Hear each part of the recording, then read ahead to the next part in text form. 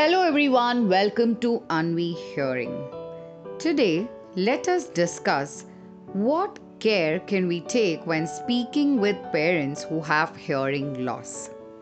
When communicating with parents or loved ones who have hearing loss, it's important to make some adjustments to ensure effective communication.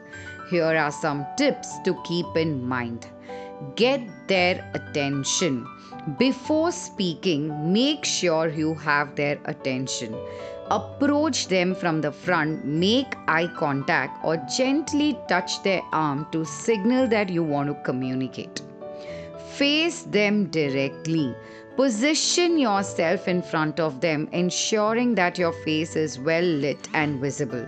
This allows them to see your facial expressions, lip movements, and gestures, which can help in understanding. Speak clearly and at a moderate pace.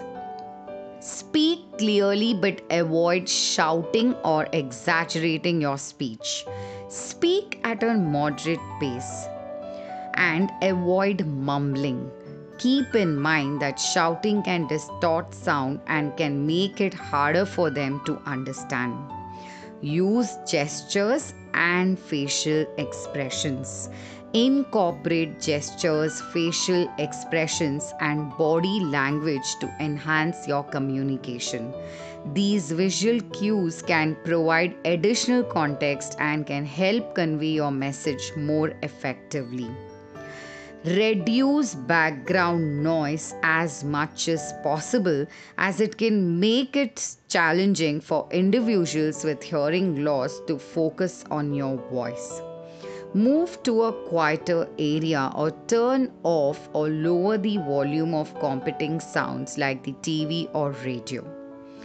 If they don't understand something you said, try rephrasing your statement rather than repeating it.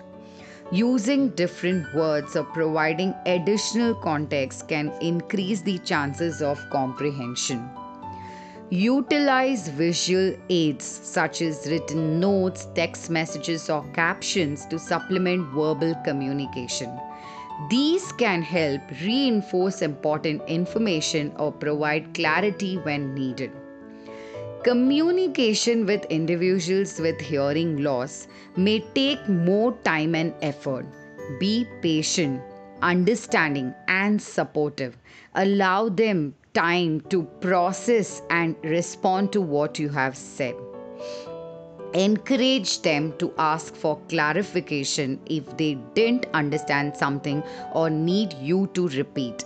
Active participation in the conversation can help them feel involved and engaged. Remember, effective communication is a two-way process, so it's essential to listen attentively and be responsive to their needs and preferences.